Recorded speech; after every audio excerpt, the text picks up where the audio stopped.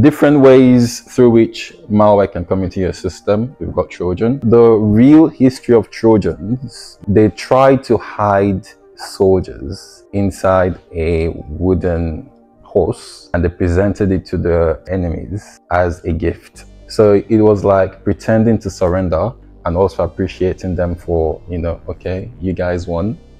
But inside the big horse they crafted, they had their soldiers hidden inside, so that when it's midnight and the soldiers of the enemies are asleep, they can just come out and then kill all of them. So the idea behind Trojans is that you hide malicious software or anything that is dangerous, that is harmful, inside something nice and beautiful.